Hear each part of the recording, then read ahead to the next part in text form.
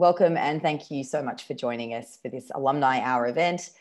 My name is Ange Lavoie-Pierre. I'm a journalist and presenter at the ABC, and I've been hosting this series where we meet some of the Faculty of Medicine, Dentistry and Health Sciences' most extraordinary alumni. First, I'd like to acknowledge and pay my respects to the Gadigal people, the traditional owners whose land I'm on today. I'd also like to pay respect to the traditional owners of the many lands we're all on, to their elders, past, present, and emerging.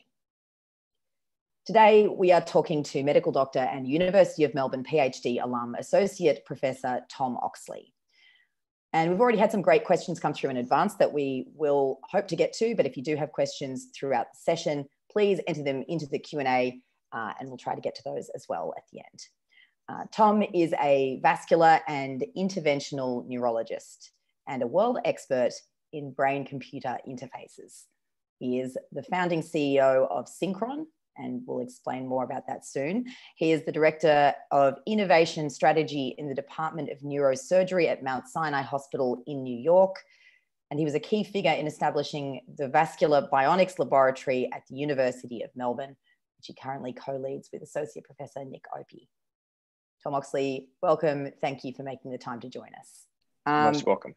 To say from the outset, that your work is fascinating, doesn't quite touch the sides. The language that I've heard you use for it in the past is telepathy, that it's sort of conceptually a stone's throw from telepathy, and we'll get into all of that in just a moment. But firstly, I suppose we have a pretty extraordinary range of people who are watching this talk today, everyone from experts, experts in their field, medical experts, through to students in science and engineering. So a good place to start is by asking you, what is an interventional neurologist? So a neurologist is a physician that treats brain disease and disorders. An interventional neurologist relates to a particular subspecialty, which is procedural. And the procedure is called an interventional procedure. So intervention is that which involves coming into the body, into a blood vessel, either an artery or a vein, usually in the groin, in the leg, sometimes in the arm, sometimes in the neck.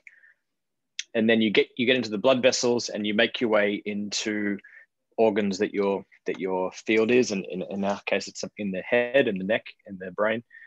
And you can treat particular conditions. So an interventional neurologist, the bread and butter is coiling aneurysms, cerebral aneurysms. Most recently, probably the largest, I would say, breakthrough in stroke treatment occurred a couple of years ago, is the ability to pull out a blood clot that causes a stroke.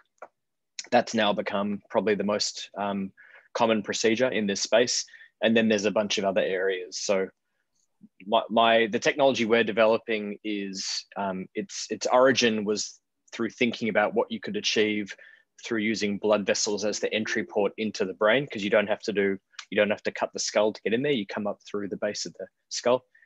And we've taken intervention, and then we've built onto that electrophysiology, which is the interaction of nerves through sensing and stimulating.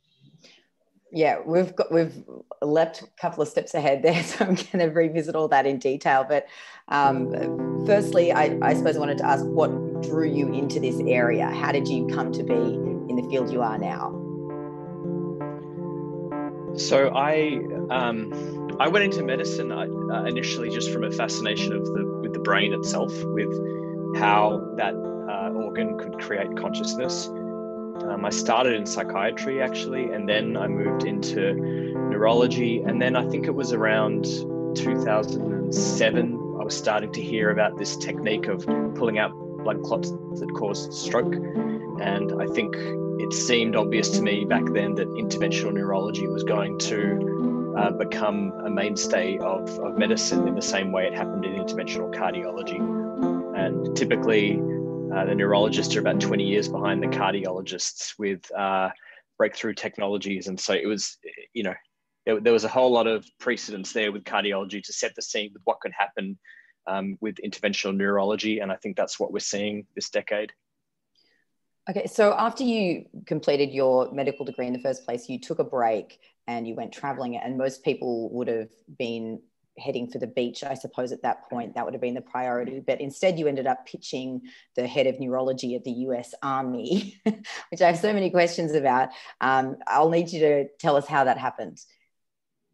Actually, I did head to the beach that year as well, but I took a year off. A lot of medical students take a year off somewhere, like either Australian anyway, after school, maybe in the middle of med school. I hadn't, and I went straight through. I did my internal medicine training, or like what's called basic physician training, BPT. I passed the exam and had gone through a bad breakup and just decided needed a bit of a break.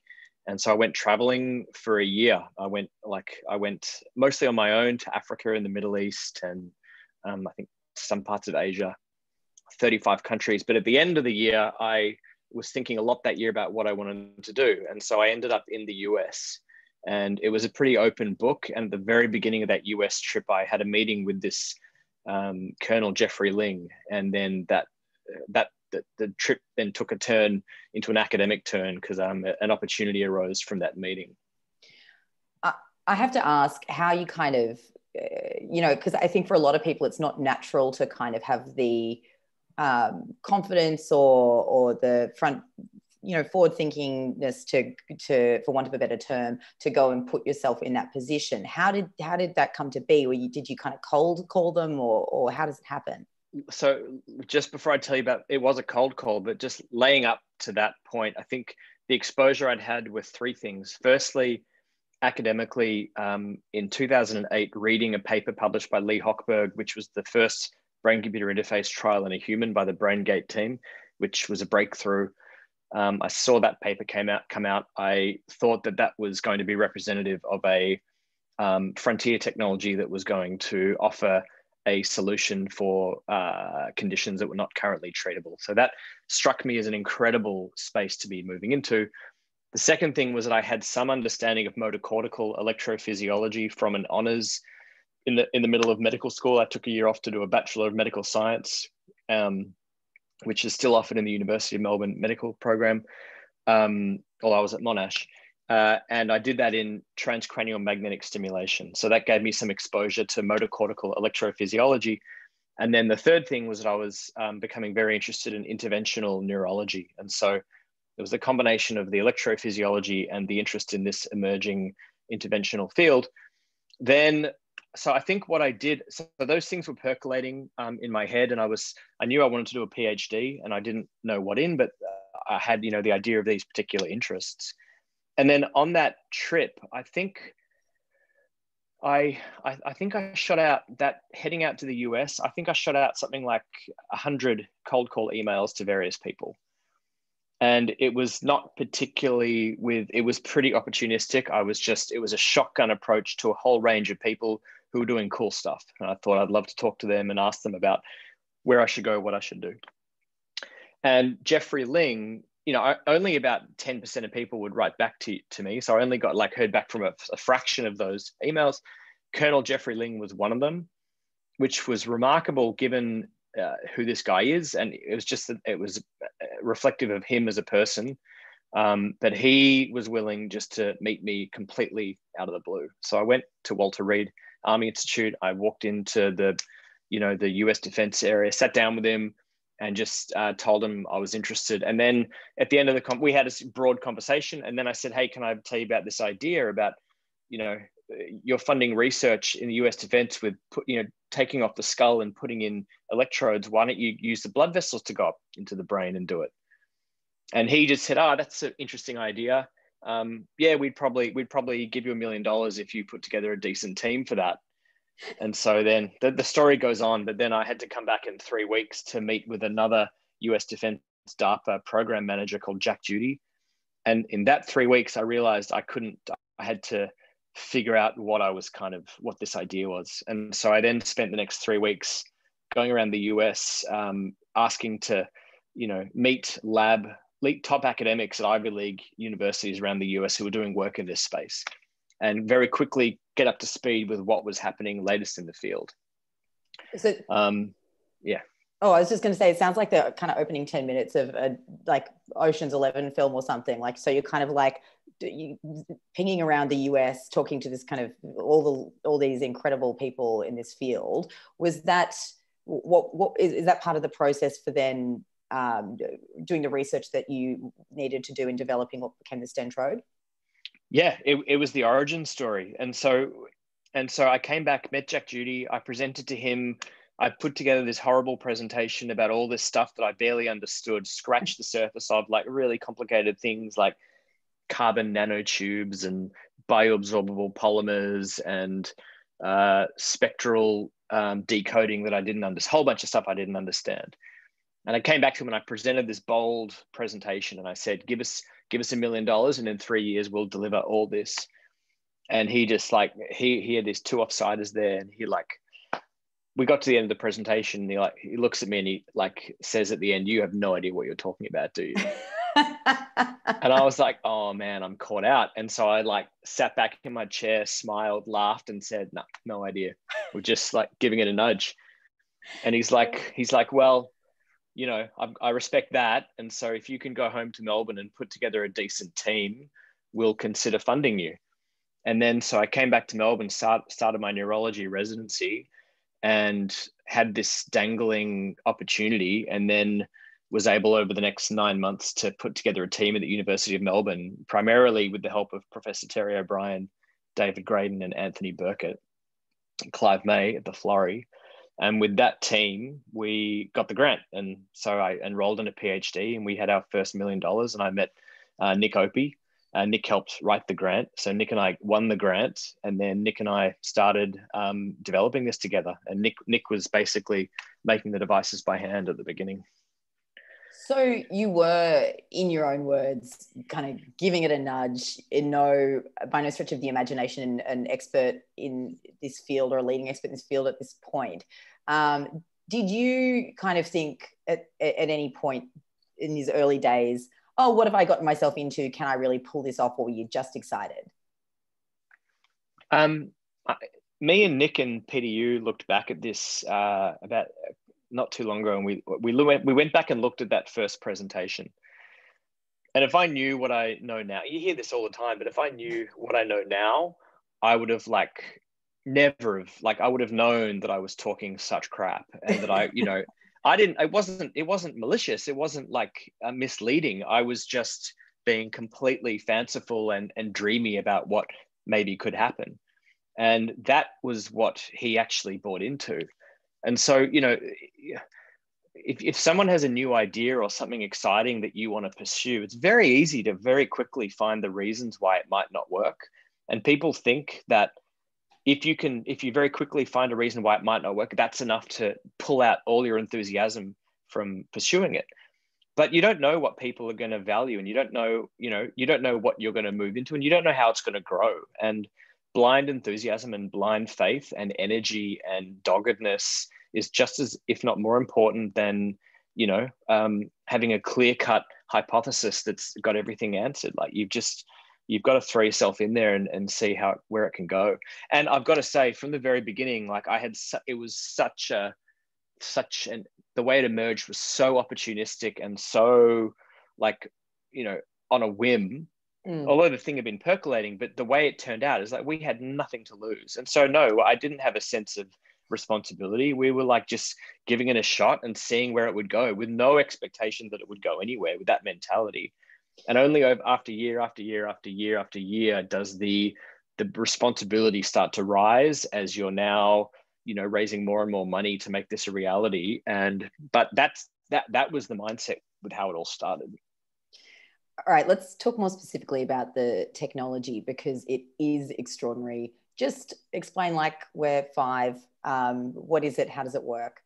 Yeah, start from the top. Yeah. So there are different parts of our brain that serve different roles, and they're pretty well defined, actually, even though we don't fully understand how they all intermix with one another that easily. There's a part of your brain that does memory. There's a part of your brain that does sight. There's a part of your brain that does sensation.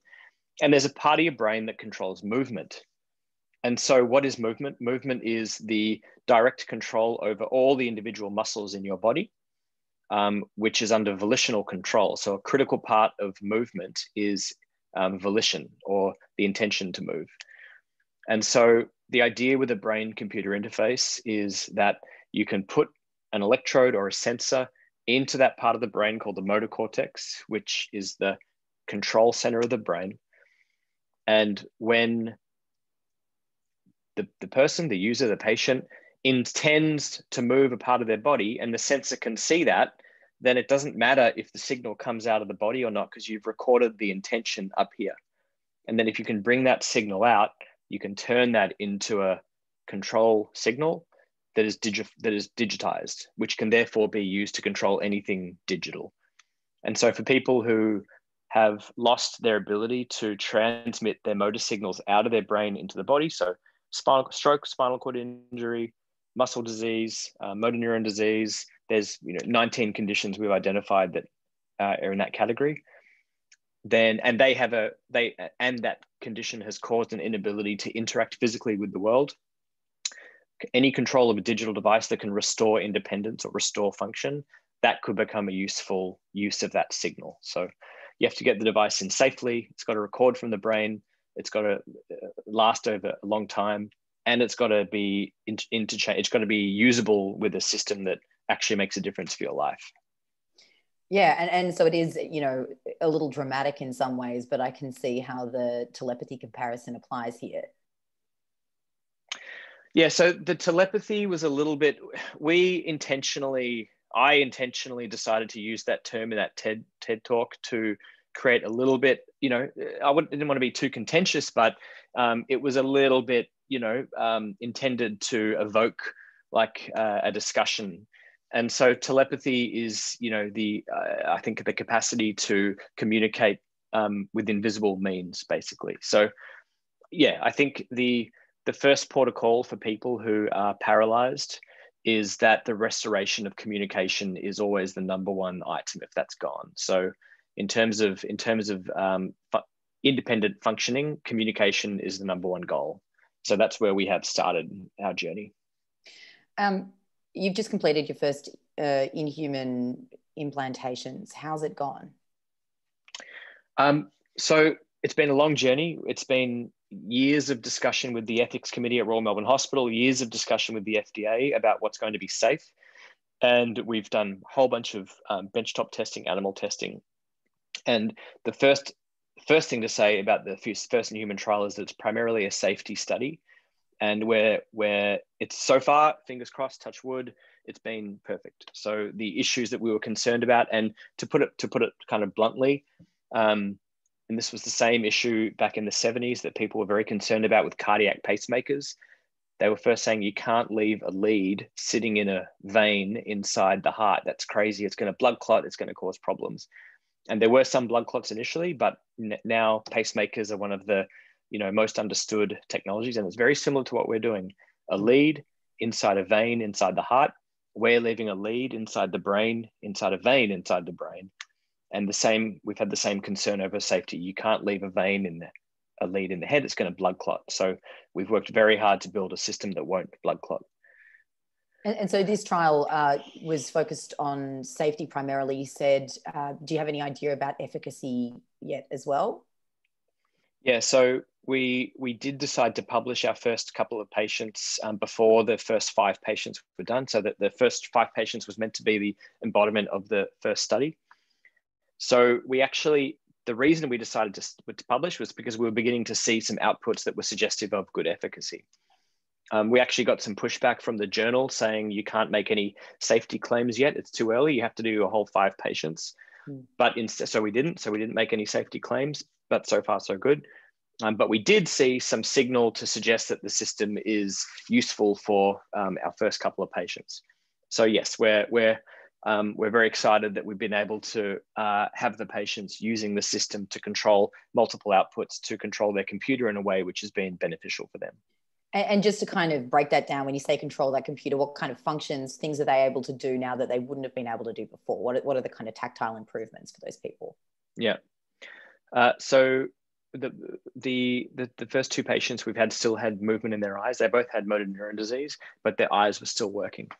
So there's a technology already called eye tracking or eye gaze, which is actually now being sold. Like with the new Windows 10. It's like part of the package. The problem with eye tracking, and it's great because it allows you to move the cursor around the screen. It just watches your eyes. But if you want to click something or insert a command, it's not very good at that.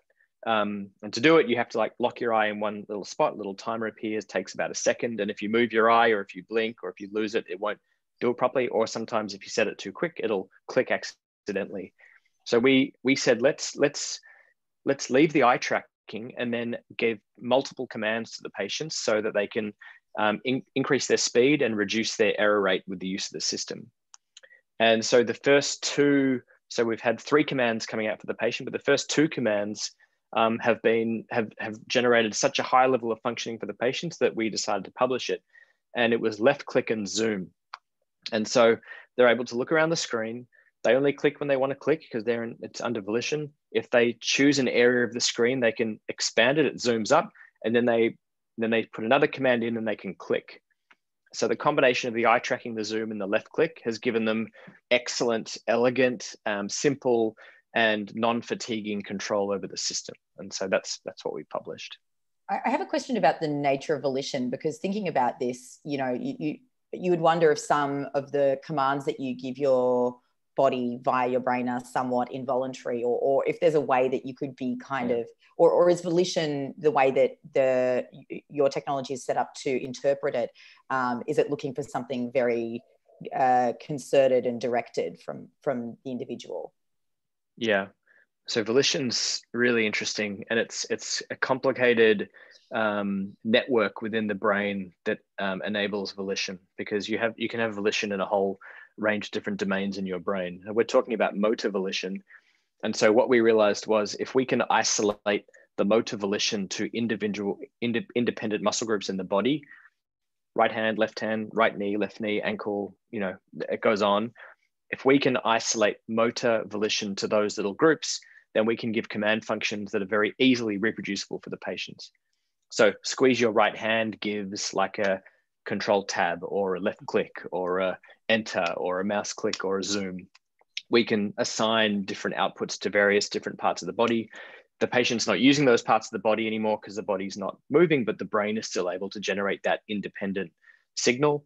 And our machine learning algorithm can identify or classify the way the brain sends out those independent signals. So, right. So the volition command is not click. It's, you know, tap your right index finger or something like that. Right. Yeah. But think about like a PlayStation controller or a video game controller. Like when you first sit down to play a game, you're kind of looking at the button that you're clicking, and you're like, oh, thinking about clicking that button. After a couple of games, your brain gets used to it, and you're no longer thinking about it. You're now thinking about jump or fire or whatever it's doing in the game because of plasticity. Yeah. And it's the same with our system, is that at the beginning they train, they have to figure it out, and then it becomes like second nature.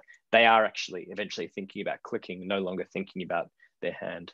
That's where it gets really interesting, because you know, it speaks to the psychology of it, which is, you know, we're born with this part of the brain controlling a set of muscles or limbs in our body that are attached to us. You can't interchange them. But now you've got a digital interchangeable actuator that can be shifting in its embodiment of what it is. So psychologically, it's pretty interesting about what that means. Yeah, very. And you mentioned some of the conditions that the technology as it currently exists, you imagine it'll help something like 19, I think you said. What kind of expansion of that list do you expect? What are the kinds of future medical applications for this technology that you imagine? Yeah. So we've grouped the conditions into various things. So there are conditions that are due to trauma, so injury, spinal cord injury, nerve injury, amputation. There are so that's loss of limb control. There are conditions that are due to immune-mediated conditions like demyelination, so multiple sclerosis.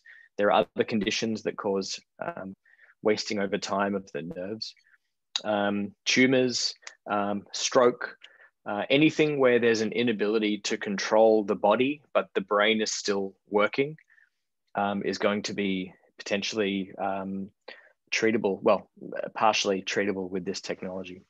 Okay, so I feel like I would be remiss if I didn't ask about the non-medical applications for this technology as well. And I'm asking you to kind of maybe look quite a way into the future here. And I don't know if this is something you're prepared to do, but the mind kind of boggles at the possibilities.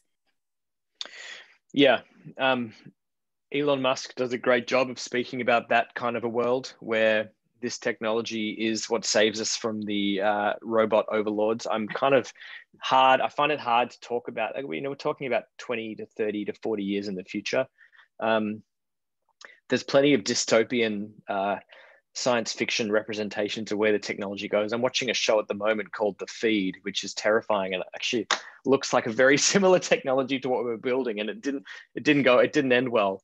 Yeah. So, I think the first thing to say is that ethically speaking, and what we're setting out to do is we're setting out to, I think as with any new technology, you can begin to project into the future with what bad applications or bad uses could potentially be.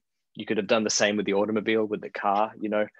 How much injury and death and horribleness has occurred from that or other weapons. What we're doing is trying to solve a unmet need for people who are disabled, and that's kind of all our focus is.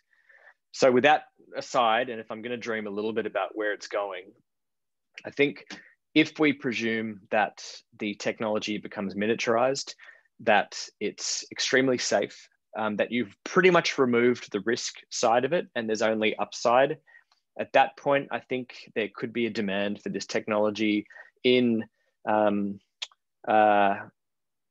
working conditions where superior technology interaction is needed.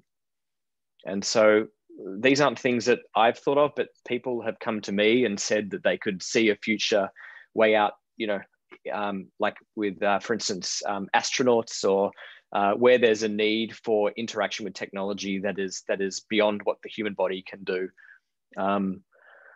I can see that possibly being a future, but it's hard to imagine. I think it's a long, long way away.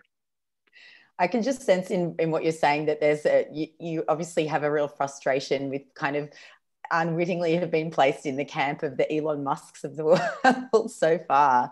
How do you kind of, I guess you just kind of have to distance yourself from that.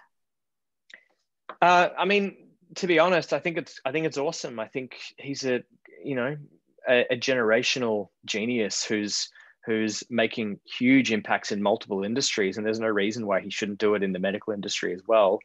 And he talks about things very fancifully, and then the reality is it turns out to be something far more practical. So I have no doubt that he is probably going to generate something incredible. And I think for our space, it's awesome that he's come in, because it's generated so much attention on the space, particularly in Silicon Valley and what the investors are looking at now. So overall, I think it's awesome that he's trying to make an impact in that space. You mentioned that it was a pretty robust process in terms of assessing the ethics of what it is you're doing here. What were some of the ethical concerns? What were the hurdles you had to clear? I don't know if they're ethical concerns. They're primarily safety concerns, I would say. I think the ethical comes with I think what the role of the regulatory bodies are in ensuring the technology is rolled out in a safe way, and that patients are protected. So from that perspective, from a safety perspective, the FDA, working with the FDA has been pretty amazing. Like I think everyone takes the FDA for granted, and they're just there in this sort of behemoth regulatory body. But watching them deal with this very new space, brain-computer interfaces, and roll out a conceptual framework for how to deal with risk and safety, it's been awesome over the last couple of years, and given us a avenue on how to go about assessing safety.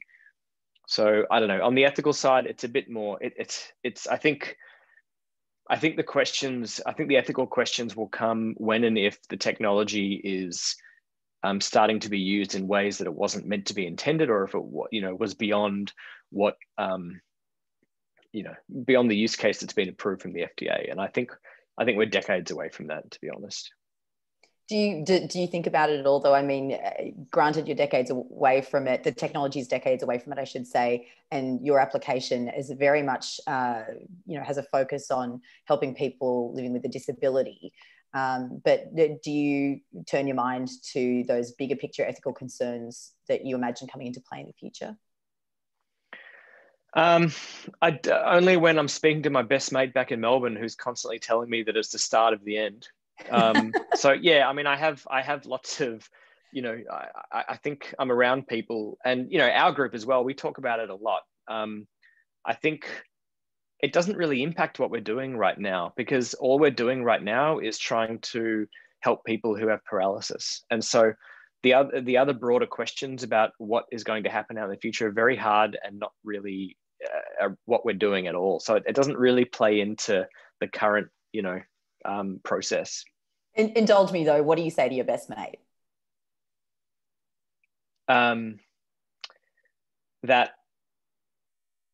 That it's important to have a moral and ethical framework in and being conscious as a society with how the technology moves forward, but not at the detriment when the technology can be useful to help people.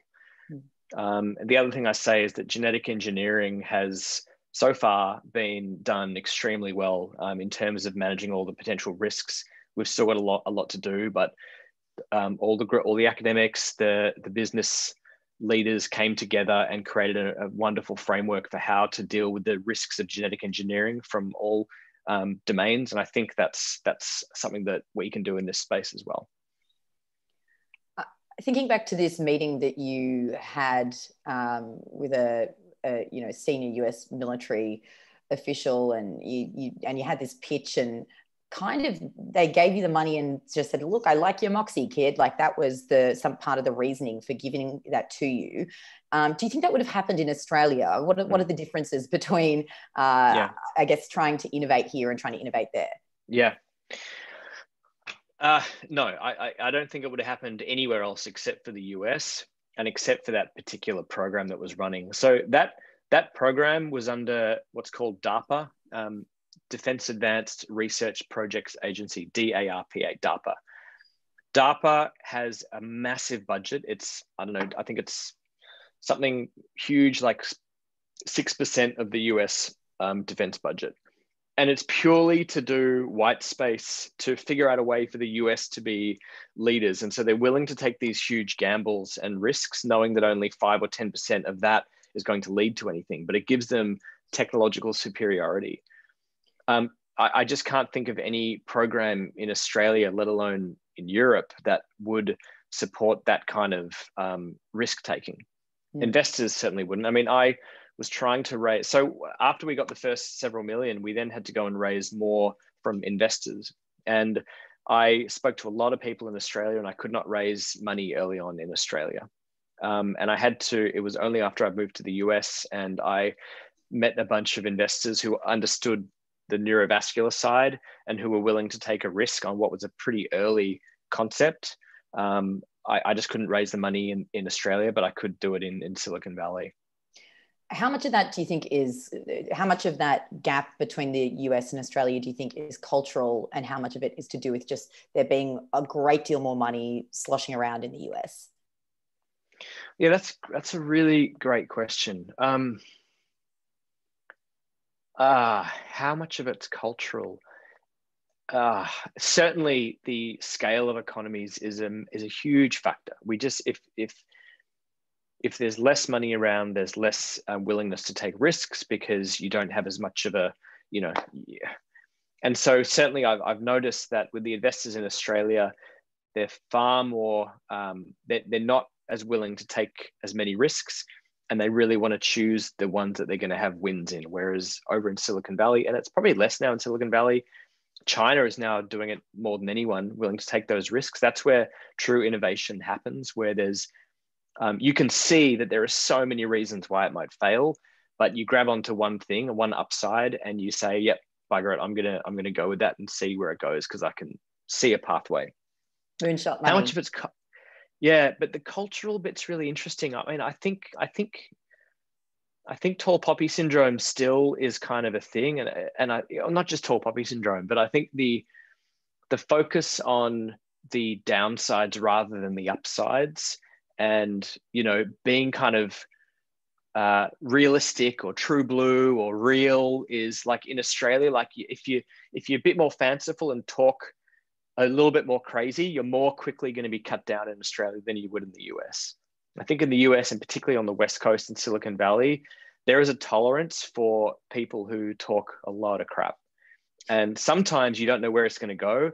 And most of the time, it's probably not going to go anywhere. But there's just like, don't be so quick to judge, because innovation comes in really strange places. And so don't presume to understand. And I do think in Australia and British culture, there's more of a skeptical kind of nah, don't go for it than what you'll find in the US.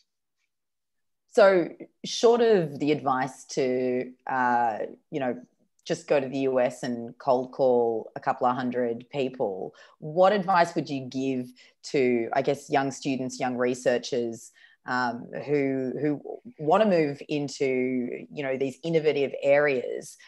Is there advice that you would give them operating even just here in Australia?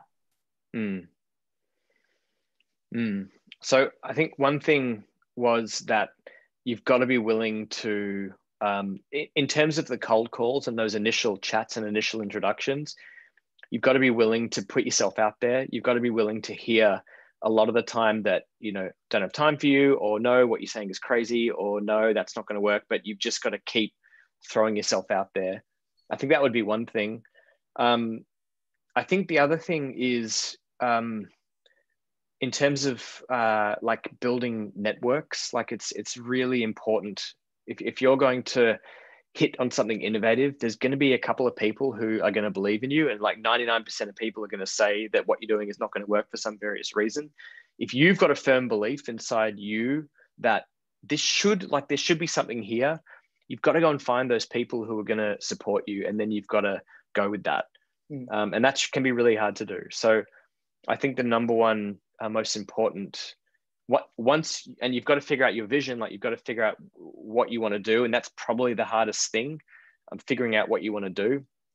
Although we were very opportunistic with what we did, is then being tenacious. Like you've got to be willing to not give up. Thick skin, tenacity. Also, I suppose, you're someone whose career really intersects a couple of disciplines. Is part of it also being broad-minded and thinking pretty laterally about what it is that's even possible?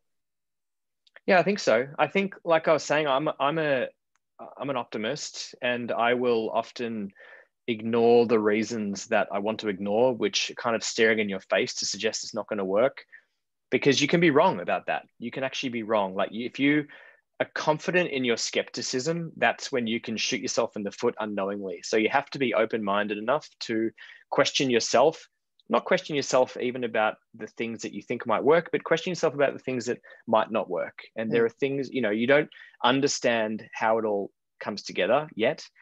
And if you just keep, and this is one thing I would say about pursuing an innovation or being an entrepreneur, is the successful entrepreneurs, they look back and the pathway that they took was never what they had intended. And so if you tell someone you've got this idea and you're like, hey, what do you think about this idea? And someone's like, nah, not going to work because of A, B, and C. If you were to follow that concept or that idea, actually, you're probably going to get to a point and then take a bend and then start going in a different direction.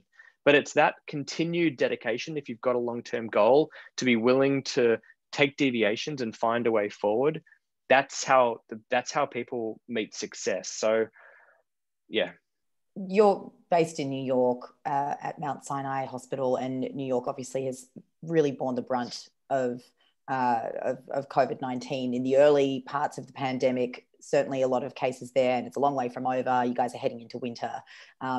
What do you know from what you've seen there about the neurological impacts of COVID-19? Yeah. So that's a big shift. I'll just say that I'm in New York. I'm primarily still working on stentrode technology, but I am still clinically working a small amount. So I come in and work in the hospital for a few days every few weeks taking call and doing procedures. So I have had some exposure to COVID, but it's not been primarily what I've seen. But the main thing that my group at Mount Sinai had come to understand was that we were seeing increases in strokes in large vessel occlusion, so blood clots in big arteries like the carotid artery. And that was in younger patients was what we were seeing. So that's probably the main one I'd say. But the other interesting one that we're seeing coming up now are these long-term chronic fatigue type symptoms associated with COVID that are beginning to emerge now. It's a pretty significant amount, like something like 10% of people are having symptoms that continue on for weeks or even months, with like chronic fatigue and feeling foggy headed and really low in energy and just feeling miserable, which is beginning to emerge. That is super interesting. Yeah, and I feel as if that's the stuff that is often the most frightening to people, because they conceive of the illness as one kind of thing. But, you know, as there's been this dawning realization about the neurological aspects of the illness, it's, if anything, really re-incentivized avoidance rather than, oh, I'll just get it and deal with it and then I'll be immune. Well, we don't have that luxury in New York, so we've all had it basically. Yeah. Not quite. Not like in Melbourne. It's been unbelievable how you guys have, and you know, you've got to give credit to the government for maybe having a couple of bumps along the road, but eventually stemming it out. But in New York, it's been like incredible how there was a sense of, well, you know, you're probably going to get it and just deal with it. And we saw some horrific, like when it was in the peak in March and April. Colleagues dying, nurses dying, like people we were working with getting sick. So it was just a brutal approach that has been very different to what's happened in Australia. Yeah, and it's a good reminder of that as well. Yeah. It seems as if you've got a long way to run still with the Stentrode. That's going to be the main goal of yours for the foreseeable future. But I guess I wondered what might be next on that front. But you know, if you thought what's next after this project. I have, but I haven't put down patents yet, so I'm not sure if I can. No, I would broadly say that I'm excited about. I think we've learned a lot about implantables, and our group has figured out a way to do implantables in blood vessels in the brain. But I think over the next 20, 30, 40, 50 years, let's say, what are we now, 2020? I think 2070, there's going to be technology that are safe implantables that really change the way we interact with the world in a way which hopefully will be positive. And I think I'd like to play a role in developing technology like that over the course of my, but you know, I think it's got to solve problems that are important. It can't be done glibly. Is that the filter that you apply to the kind of your goals, your aims, that you're going, I want this to matter in that way?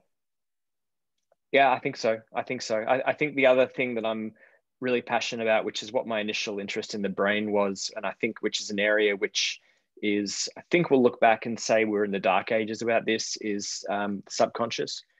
So the dreaming world, the kind of nighttime world, the subconscious world, that compared to our daytime ego conscious existence, and the ability to use that to improve the way that we've dealt with our traumas in our life. I think over the course of our lifetime, there's going to be an unlocking of that space that's going to improve the way we live our lives. And I'd love to be able to play a role in doing that. Tom, I have so many more questions for you, but we're out of time. Thank you so much. It's been fascinating, and I can't wait to see what you patent next. Thanks, Ange. Thank you. I've got a question here. Does this have any application in controlling involuntary movement, for example, tremors? So there is implantable technology that can treat tremors. That's deep brain stimulation. We are looking at whether we can target deep brain structures from blood vessels. It creates a challenge because the electrodes that go into the brain for deep brain stimulation have to be within a millimeter. So you have to find a blood vessel that's coursing around within a millimeter. And we have found a couple, but the ability to get to those little tiny vessels with our current form is not quite there. So we do have some patents on that, and would love to. There's certainly a lot of interest, and I think one day, can we avoid open brain surgery to achieve deep brain stimulation? Yeah, I think so. Yeah, so a lot of it sounds like the challenge is to do with the geography of the brain itself and how small you can make the devices. That's like one of the tension points? And safety, getting it safely, leaving things behind in those small little vessels deep in the brain. Okay. This is a really interesting one, and one that I meant to kind of ask you during the Q&A actually, but ran out of time.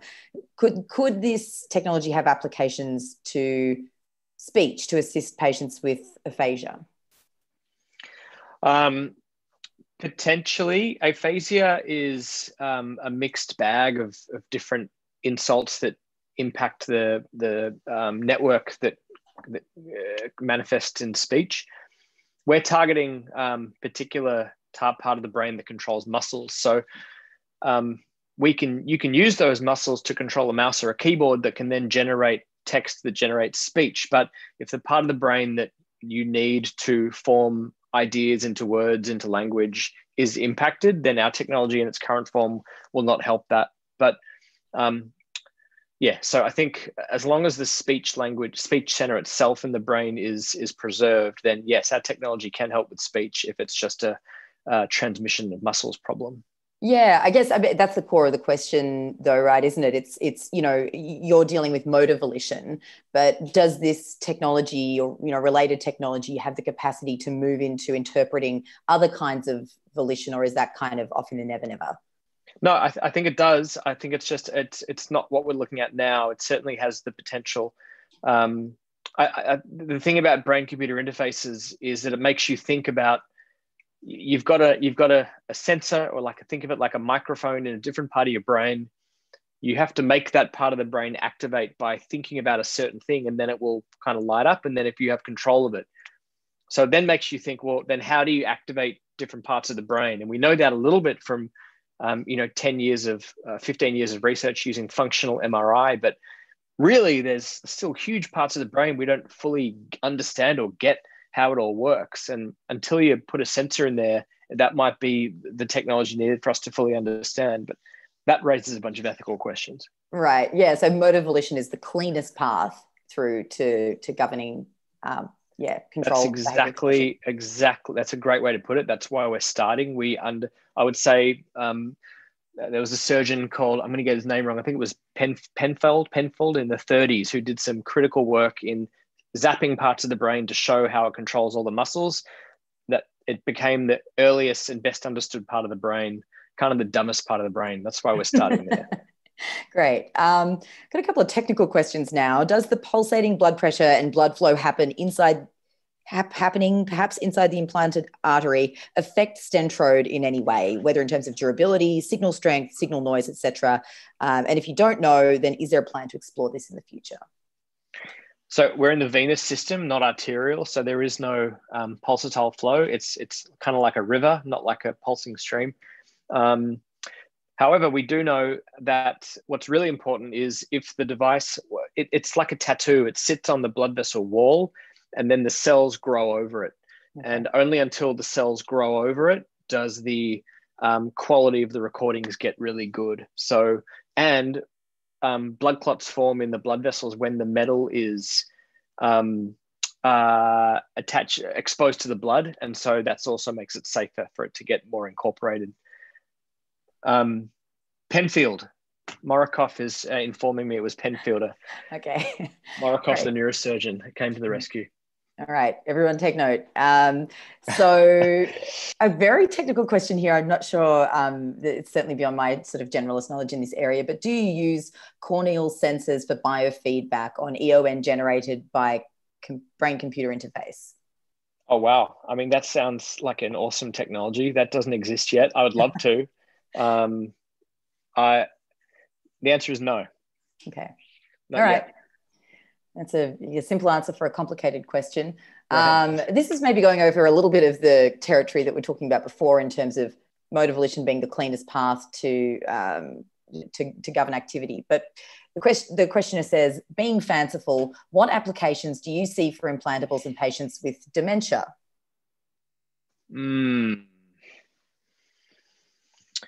That's a good question. Okay, there is some work at the moment which does stimulation, deep brain stimulation, and they're claiming that results in an improvement in memory, but I'm pretty dubious over that. Ultimately, the big question is, can we put implants in that extend memory, kind of like adding RAM to a computer? That's a problem with Alzheimer's. It's actually mainly short-term memory that's gone. So can we somehow build a way to add memory? I think about that a lot. I can't see how it's going to work, but I kind of have this feeling that within 50 years, we will have figured that out. So yeah, I think an extension of memory is going to be possible somehow once we figured out how to deposit information onto a chip that's inside the brain.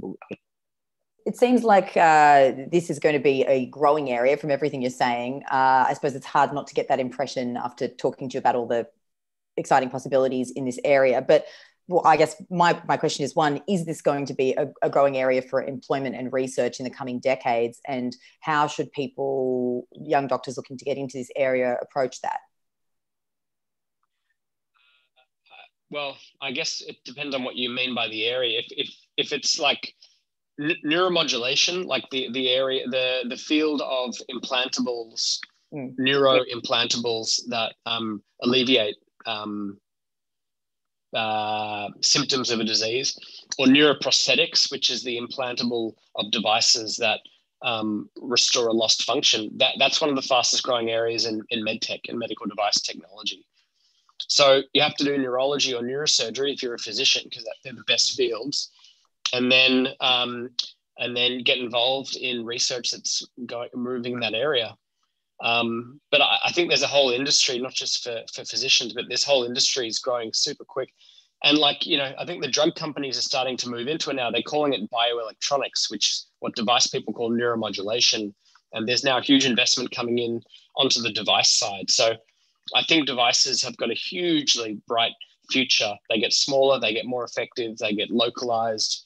So yeah, I think medical device technology is a really exciting area to move into.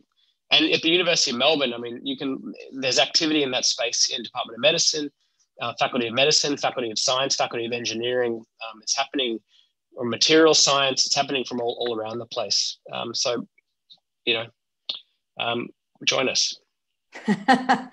Sounds like a cult, but an interesting one. I've got jumping around a bit here, but I've got a very technical question. Another one: do you check thrombophilia prior to stentrode implantations? With thrombophilia or any clotting disorders or any procoagulant disorders can be recruited into the study. Right. I suppose that would be a question for when you were, perhaps, when the stentrode was being used in, commercial, public sort of way. Yes. So the patients who have any issues with formation of blood clots or bleeding should not have anything left in their blood vessels.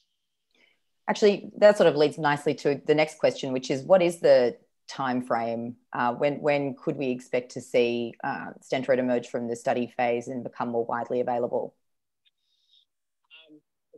Perfect with our execution, which I'd love to say we will be, but it's challenging. I would say that within 3 years, we've launched our pivotal study in the FDA, and within 5 years, it's completed and we've gotten FDA approval to go to market. So hopefully that makes us the first brain-computer interface implantable to go to market within 5 years. I don't understand this question, but I'm going to ask it. Have you tried using Echo Loop to interact with your built brain-computer interface? I don't know what that is. I was hoping you would, because I don't. That's all right. We have plenty more questions. I neglected to ask this in the interview, but I would have liked to. Why do you think the US Defense was interested in funding this?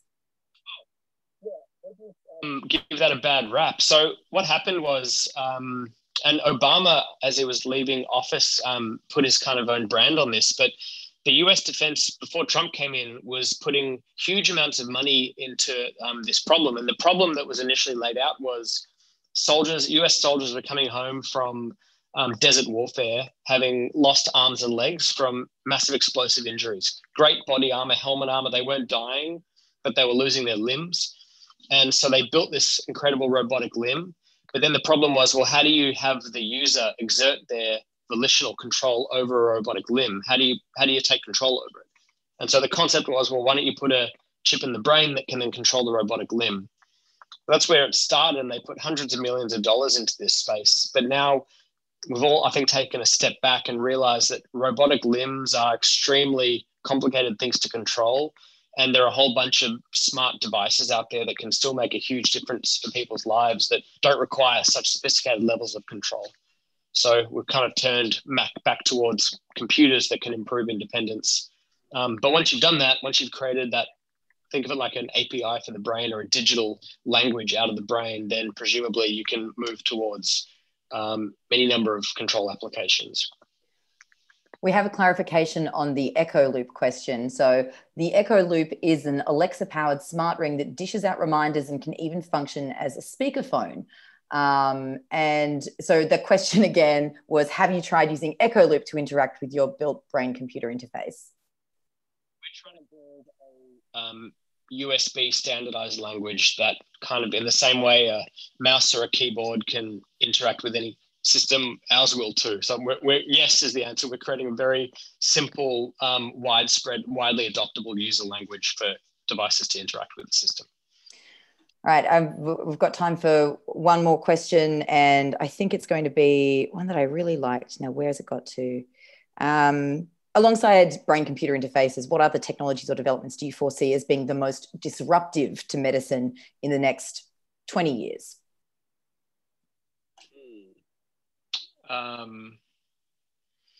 Robotics. I think robotics is going to be amazing. I think people like Morikoff are in big trouble because the robots are going to start to do things better than the humans. And worst part about that is that we're training them by giving them all our data, and then they'll take over. I can't think of any others at the moment. I think robotics is what I'd say is going to be hugely disruptive. All right, that's a hot tip. That's where we should invest, and that's where everyone should train. I think if anyone's seen the show Black Mirror, you'll know that human interfaces can potentially create carnage. And I think the other big one that Google Verily are trying to make is, and someone just I think mentioned it already, but the corneal lens that gives you a pop-up display without anyone knowing. I think having that level of information all the time and recording capability is going to completely change the way that we live our lives. And that's going to be a medical device. So when you say recording capability, do you mean recording sort of what is seen, what is perceived, or recording the I guess, for what a better term, the brain side and, potentially, I guess, the applications for dreaming and things like that? Recording the world as the user sees it. And so the inescapability of the recorded truth at every single moment and the complete eradication of privacy in our lives is something that's going to be very challenging for, I think, us who in this generation like privacy. All right, I think we're all sufficiently frightened now. It's a perfectly good place to leave the chat. Tom Oxley, thank you so much for joining us. And as I said, I'll say it again, we can't wait to see what you do next.